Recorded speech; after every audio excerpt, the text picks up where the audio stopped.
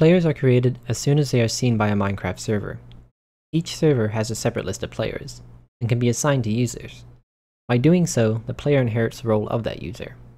Player roles can also be adjusted without linking them to a user, so it's optional for players to register with a panel account. You can edit an existing player role by clicking their name. If the player has not joined the server or is not shown in the list, you can create a new player. To do this, click Create Player in the Management Options menu on the top left side, and then fill out the following information. The name should be the Minecraft username of the player. The role will grant them certain privileges depending on the role you give them. Assign to User allows you to attach the player name to a registered panel account. And Ban is a Boolean option to mark the player name as banned from the server, preventing them from joining. Once you have filled out the respective fields, you then can click Create or Save depending on how you're editing this information.